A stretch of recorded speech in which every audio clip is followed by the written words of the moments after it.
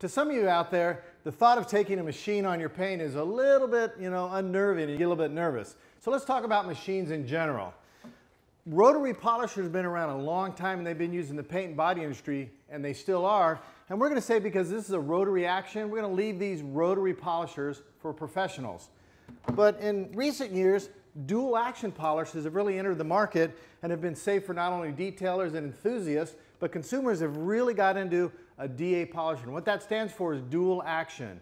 It's basically virtually impossible to damage or swirl your finish, yet it takes all the elbow grease out of it. In fact, it's as easy as applying your favorite compound polish or wax to the surface, putting it on flat, turning the machine on, and really letting it do the work.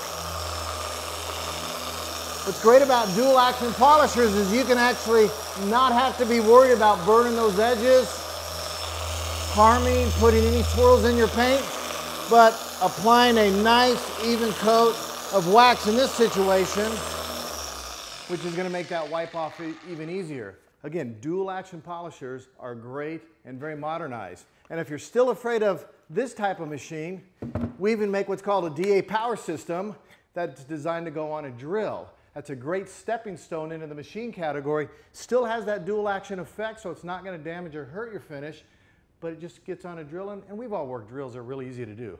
Again, compounds, polishes, waxes, make that job easier. Check out a DA polisher.